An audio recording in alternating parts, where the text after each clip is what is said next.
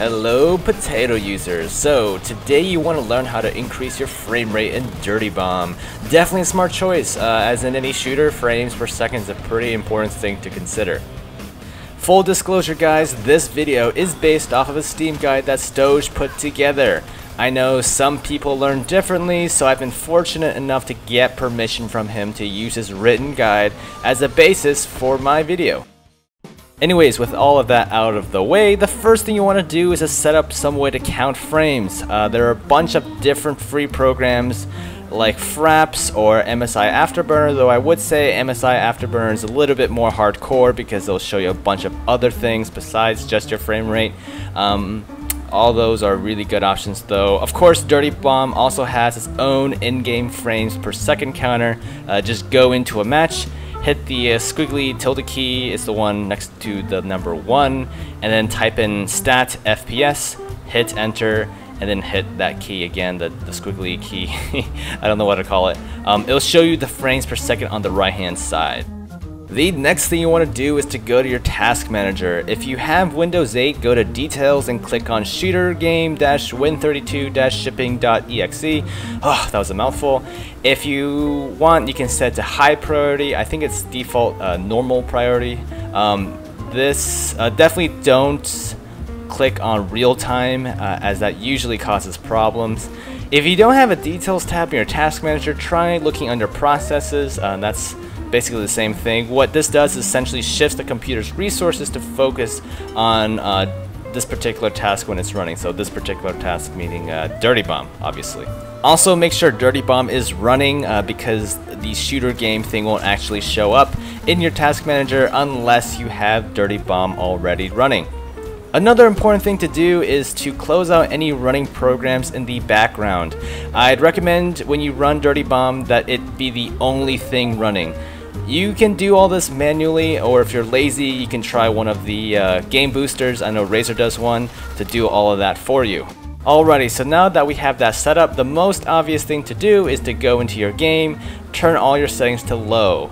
Yes, your game will look a little bland, but hey, if you had to choose, you want frames per second, not an IMAX movie when you're playing a shooter. Now there are other benefits to having low settings as well, besides just having the frame rate boost. You'll notice when you log in with a low setting configuration that everything looks pretty simple, well defined, and target acquisition is pretty easy. Now if that isn't enough, we'll have to bring out the big guns. Now you'll see in the background here, this is some raw footage of me playing on a special setting set by a config file.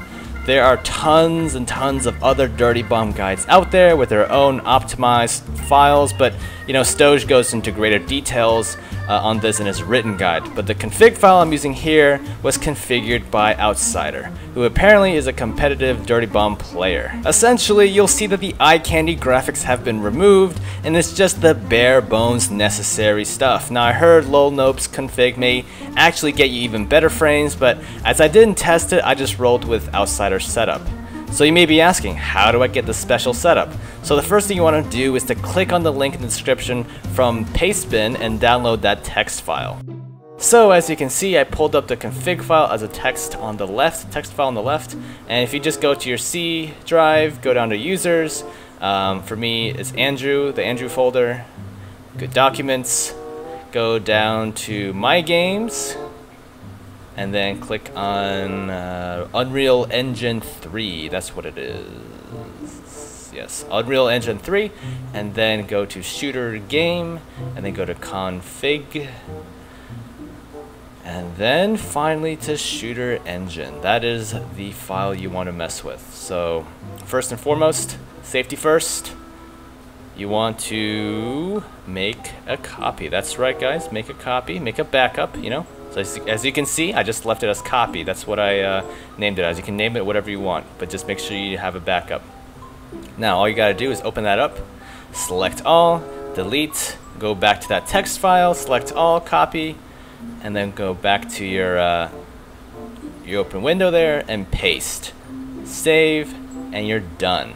Also remember, after you're done, right click and go down to properties and make that sucker read only.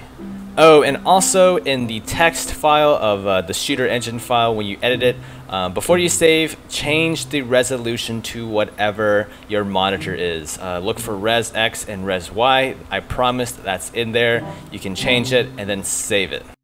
Remember guys, if you somehow screw this up, and I honestly don't know how you could or would, you still have your backup file, right?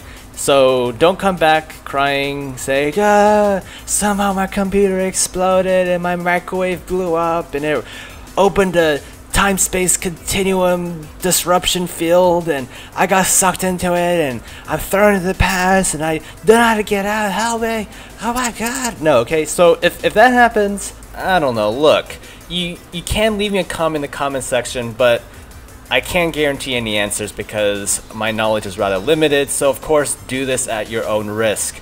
I'm sure you can always reinstall the game or go to the Dirty Bomb forums, as there are more people who are more knowledgeable than I am on that, but my knowledge is quite limited as far as troubleshooting goes. I will say though, even though I do have a pretty decent setup and I can run the game at max settings with pretty good frame rates, I actually kind of enjoyed playing the game at the lower settings as well. It had that nice clean look, you know, and maybe this is all in my head and totally placebo, but I felt like I can easily pick up my targets and I feel like I can track them a lot easier. Another thing you can try out is to unpark your CPUs. I forgot to mention this earlier, but I'll link the program in the description. It basically just makes sure that none of your CPUs are parked when Dirty Bomb is running. Pretty easy to follow, just follow the prompts and unpark all cores. So with that guys, I think that just about covers all of it. Let me know if this guide has helped you or if you have any other cool tips for increasing your frame rates. Total disclaimer, as I said earlier, please don't blame me if somehow your game blows up, alright guys? It really shouldn't. I feel like messing with the configs is pretty easy. It's pretty obvious, the whole process, but I just really, you know, never know with some of you. Please be sure to hit that like button, and as always, click the subscribe button if you enjoyed my content.